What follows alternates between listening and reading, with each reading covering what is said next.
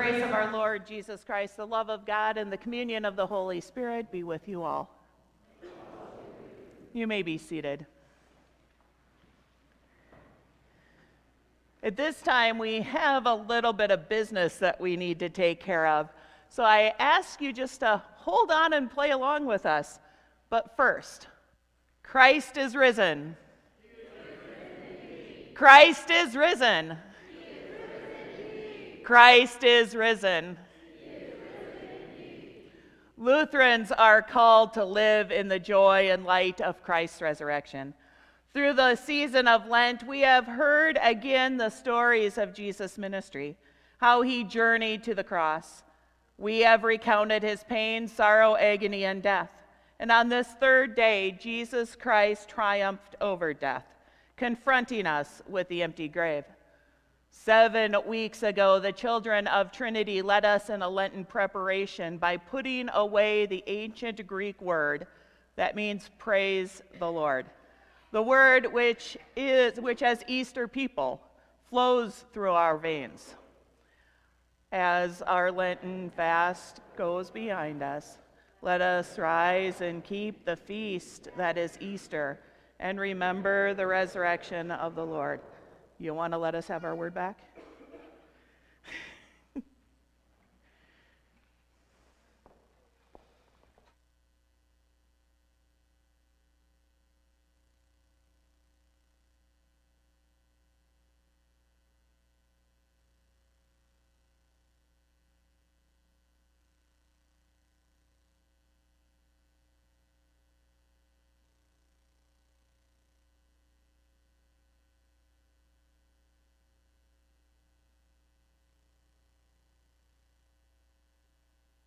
It's a little bit different. You guys will get used to me. Can you tell me what that word is? It's the Alleluia. So before we hang it up and we give it back to everybody, can you guys help me by saying it really loud and telling people what we're giving them back? Ready? If I count to 3, really loud. You ready? 1, 2, 3. Alleluia. Can you do better than that? 1, 2, 3. You think we should have them join us? Just to make sure they all know the word? A count of 3. 1, 2, 3. Alleluia. Let's hang it back up and say, Jesus Christ is risen indeed. Alleluia.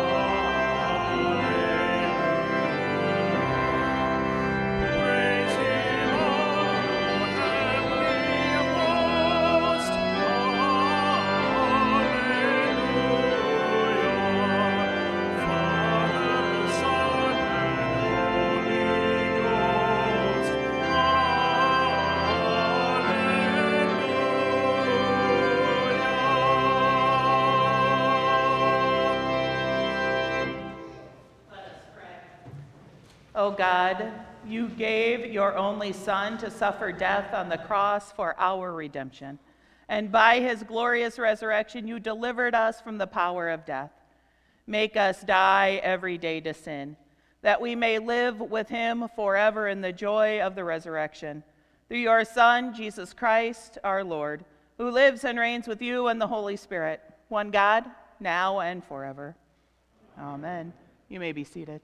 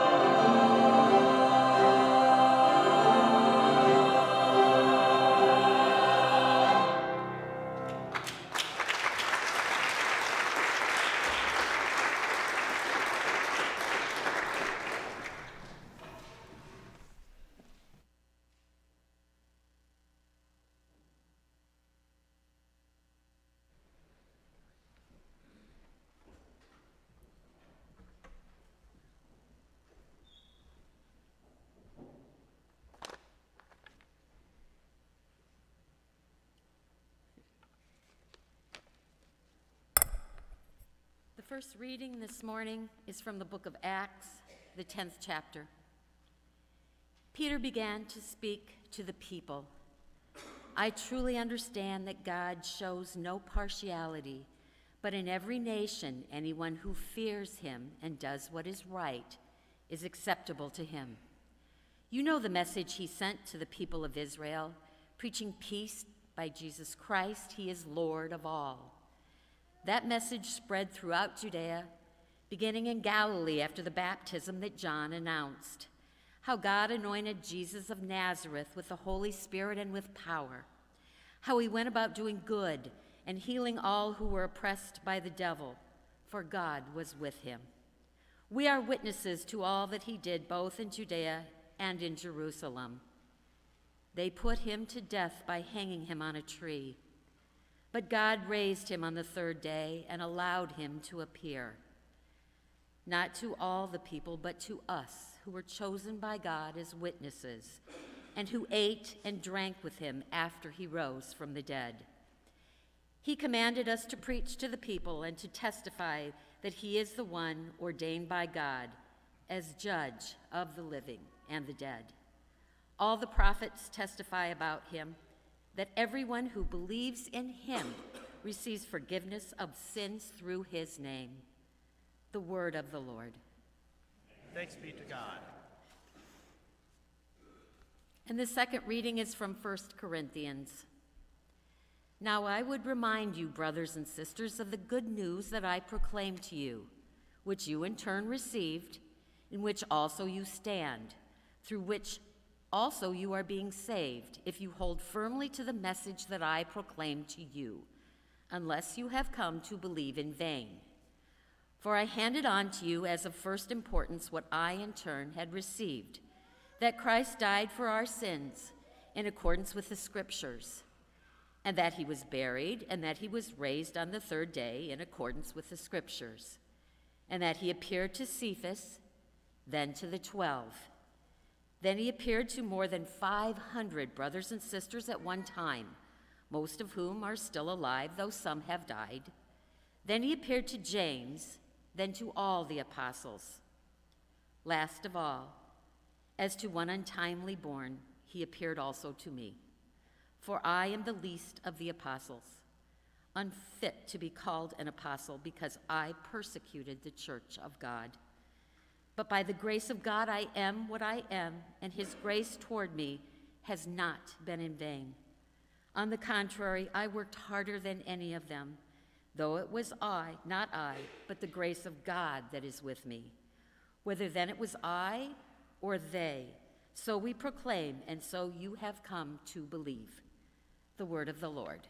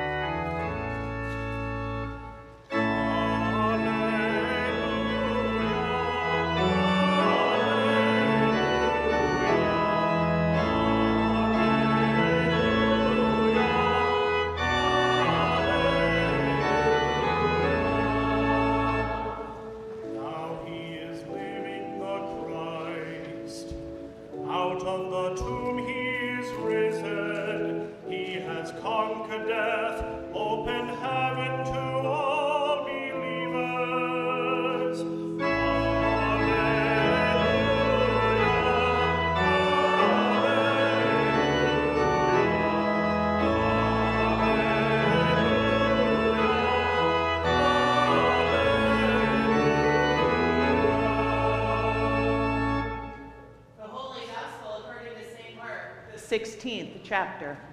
Glory to you, O Lord. When the Sabbath was over, Mary Magdalene and Mary, the mother of James, and Salome brought spices so that they might go and anoint Jesus' body. And very early on the first day of the week, when the sun had risen, they went to the tomb.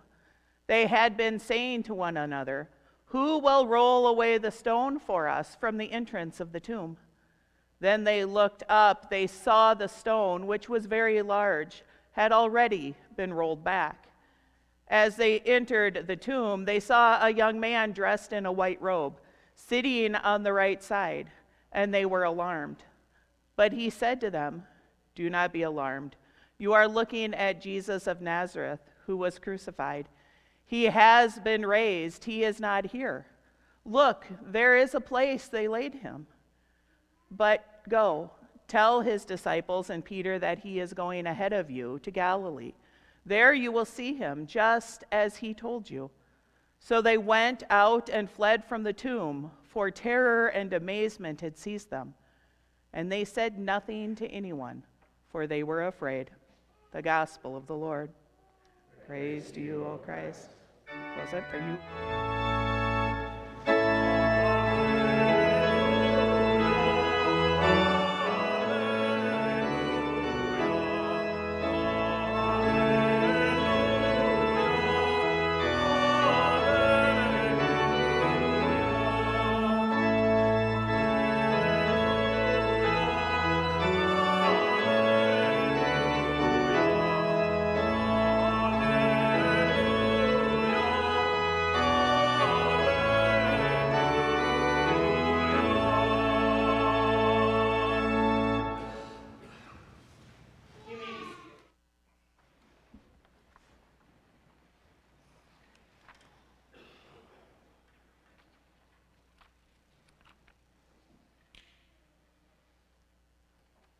They went out from the tomb, for terror and amazement had seized them. And they said nothing to anyone, for they were afraid. One thing that the Gospel of Mark often does is confront us with the reality of life. And he's doing so once again today. On this Easter Sunday, as we gather here at the church and anticipating a sighting of the resurrected Lord. But what we get instead is a reminder of the reality of life. Another example of those moments when we are paralyzed with fear, even as we are in awe of life. I'm sure most of you have had these moments in your life. That time when the world stops and we are not sure if we are supposed to be terrified or to live in hope. A year ago, I was just minutes away from beginning a Wednesday night Lent service when my cell phone rang, and I was told that my father had just passed away after heart surgery. There in that narthex, I was faced with one of those moments when the world stops and we tremble with fear. There in that moment, I was standing outside of the empty tomb with a choice to make. Do I settle for the reality of life with the reality of illness and death before me? Or do I trust in the promises of Jesus that have been made for new life, salvation, hope that is at hand? We've all been there. Whether it's facing the news of an unwelcomed health diagnosis, or a pink slip notifying us of a loss of job, or hearing that the river cannot be contained by its banks and another flood is coming. Sometimes the news is more anticipated, like the confirmation of a pregnancy or approval for an adoption, or the opening of an acceptance letter for college. Yet the results are still the same. The reality of trembling in fear, even with the anticipation and awe that curses through us. The knowledge that after this moment, life will never be the same. And Mark knew the reality of this life. There are moments that stop us dead in our tracks and cause us to lose everything we know about life and logic and hope. And we are faced with moments in which we have a choice. Do we live in the disappointment and fear, or do we remember what Jesus promised us? Do we trust in that promise of love, hope, forgiveness, and grace? Do we run and hide, or do we trust that Christ will walk beside us? Do we get angry, or do we cry out to God for help? Do we believe, or not. Today we gather and sing our hymns of resurrection and new life. We proclaim he is risen. I was told that you respond to that. We proclaimed he is risen. And we hear the gospel reading that leaves us outside the tomb with no sighting of the resurrected Lord. I think Mark does this to us on purpose. I mean, he does start his gospel with these words. This is the beginning of the good news of Jesus Christ, the Son of God. He has told us all of what Jesus has done. He shared the teaching of Jesus. He proclaimed God's love through healing acts, meals, and pure, undeserved acceptance. Mark shares with us everything that Jesus taught his disciples, including the promise that Jesus will die and on the third day he will be raised from the dead. And it is now the third day.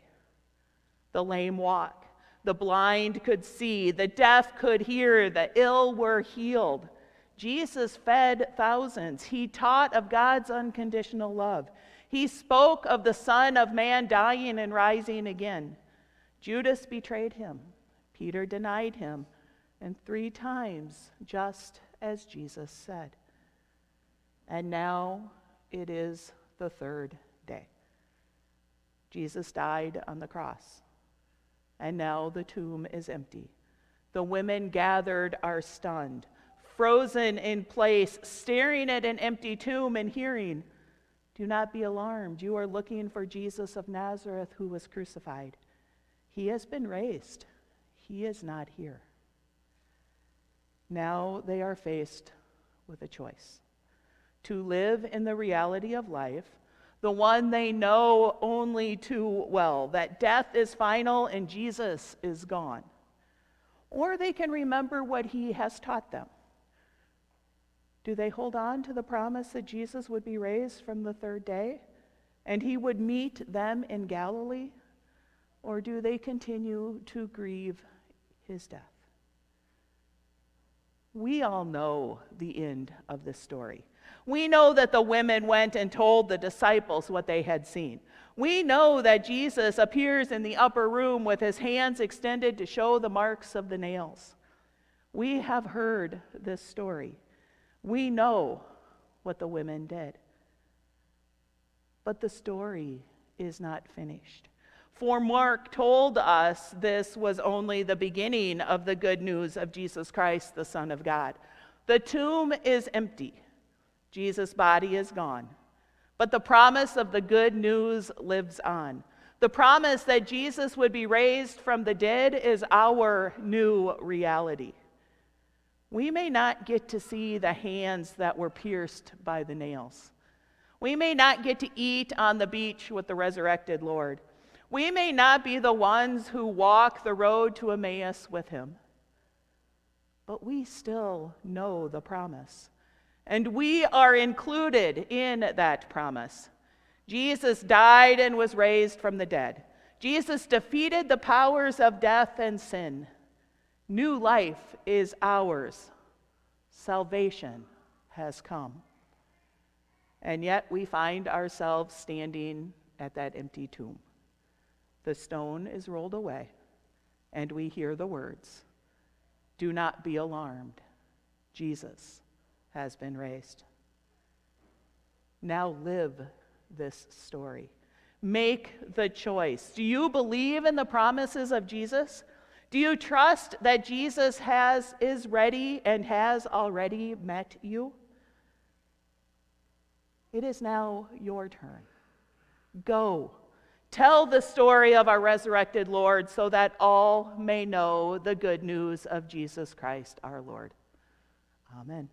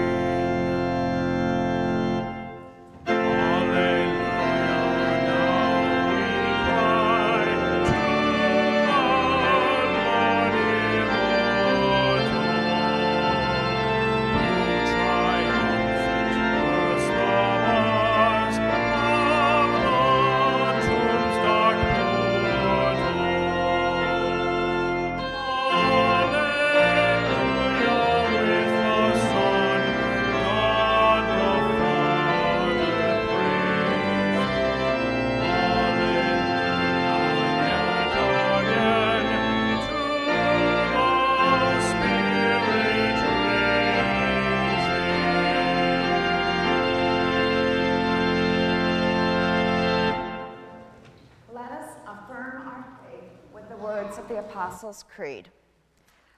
I believe in God, the Father Almighty, creator of heaven and earth.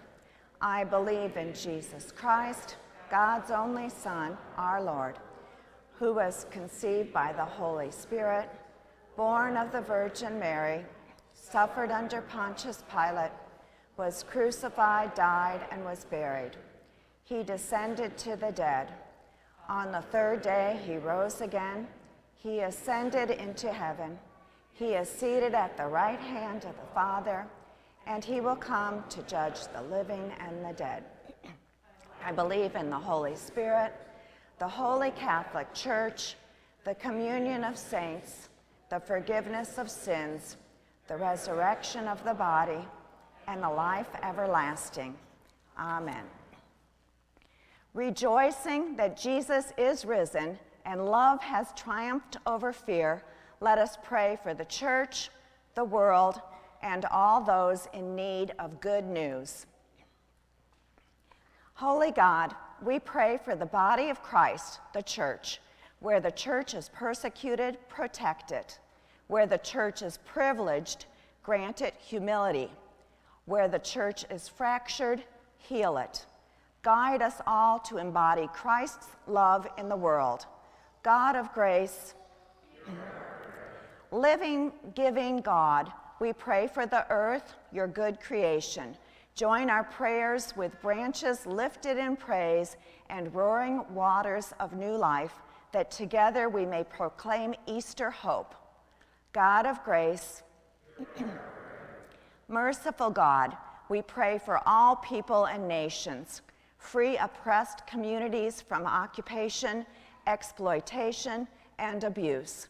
We especially pray for Ukraine, Gaza, and Israel. Teach leaders your way of justice. Empower peacemakers and all who work to end violence and strife. God of grace, liberating God, we pray for people everywhere who long for good news. Roll away the stones that keep people from living with dignity and wholeness.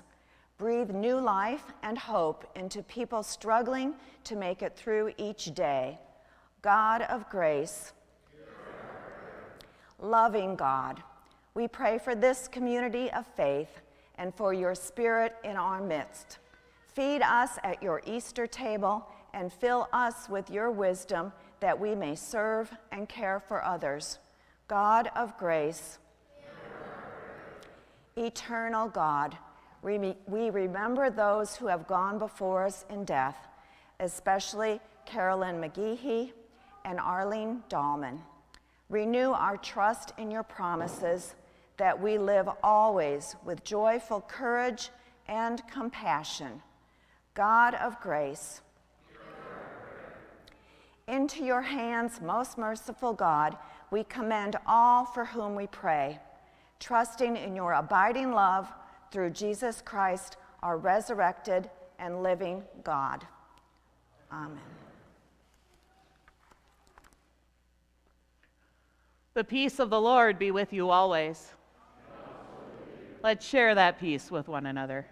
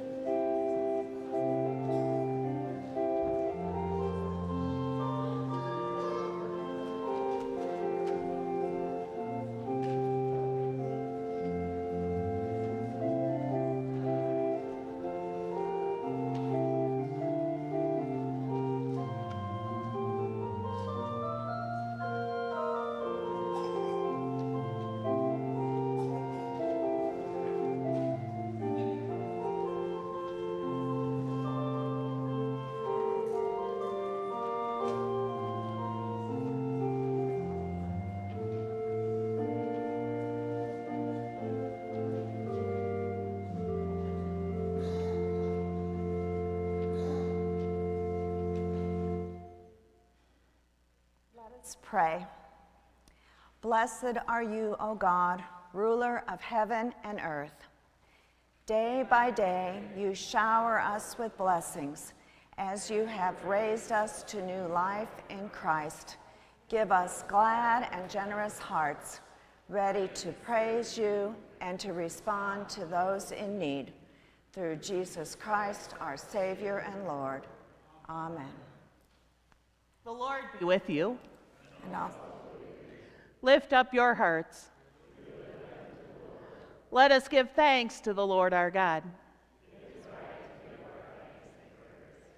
It is indeed right, our duty and our joy, that we should at all times and in all places give thanks and praise to you, Almighty and merciful God, for the glorious resurrection of our Savior Jesus Christ, the true Paschal Lamb, who gave himself to take away our sin, who in dying has destroyed death, and in rising has brought us to eternal life. And so with Mary Magdalene and Peter and all the witnesses of the resurrection, with earth and sea and all their creatures, and with angels and archangels, cherubim and seraphim, we praise your name and join their unending hymn.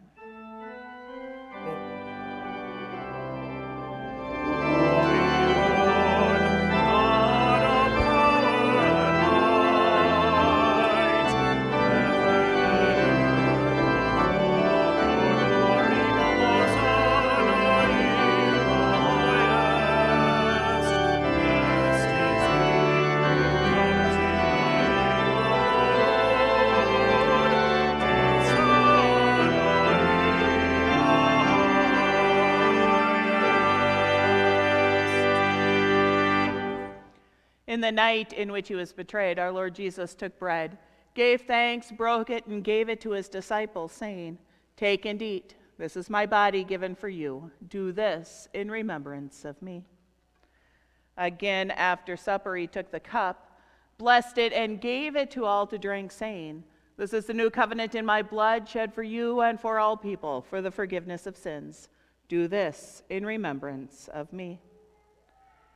Remembering, therefore, his death and resurrection and ascension, we await his coming in glory as we proclaim the mystery of faith. Christ has died, Christ is risen, Christ will come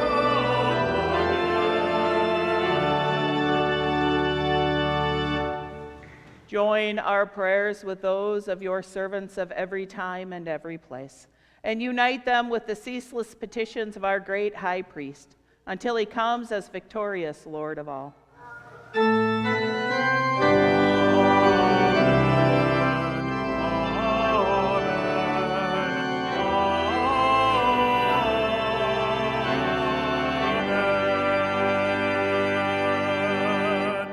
As Christ teaches us, we pray.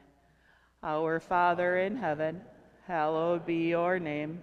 Your kingdom come, your will be done, on earth as in heaven. Give us today our daily bread, and forgive us our sins, as we forgive those who sin against us. Save us from the time of trial, and deliver us from evil. For the kingdom, the power, and the glory are yours, now and forever. Amen. All are invited to this meal of grace. Come, for it is now ready.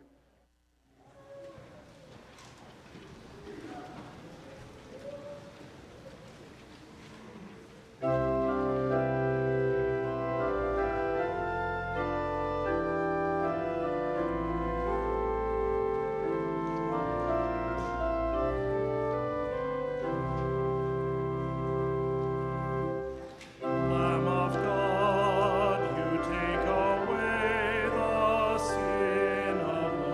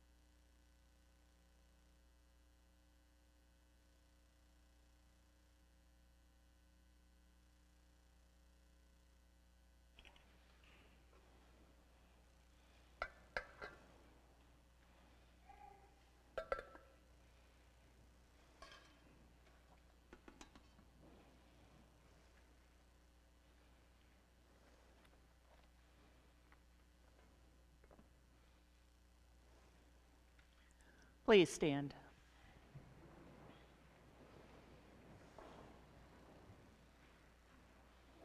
The body and blood of our Lord Jesus Christ strengthen you and keep you in his grace.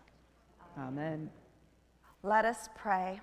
Life-giving God, in the mystery of Christ's resurrection, you send light to conquer darkness, water to give new life, and the bread of life to nourish your people. Send us forth as witnesses to your Son's resurrection, that we may show your glory to all the world. Through Jesus Christ, our risen Lord. Amen.